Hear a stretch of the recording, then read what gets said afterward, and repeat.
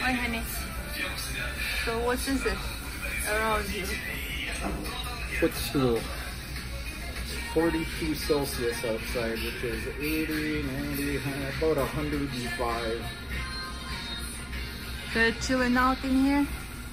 Yeah, Grizzly Burger. Chilling out isn't really chilling out because it's kind of warm in here. We have a paper bear up here and a paper buffalo in the back there. They actually serve good burgers here.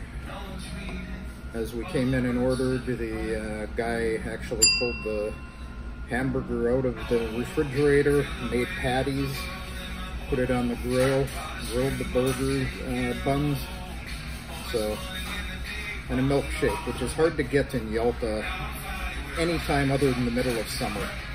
Okay, so let's wait for our hamburger. Okay, honey. So we got our food. Irina has a hamburger and lemonade. Looks more like a mojito. It is mojito lemonade. Okay. I have a double cheeseburger and a strawberry milkshake. And standard fare in Russian restaurants is plastic gloves to put on your hands so you don't make a mess of your hands while you're eating from the juicy burgers. But of course, I'm an American, so I don't use them. Okay. So if it doesn't make a mess, it isn't delicious food. Okay, so try it, honey. We'll see if you like it. I already know I like it. They make good burgers here. For theater.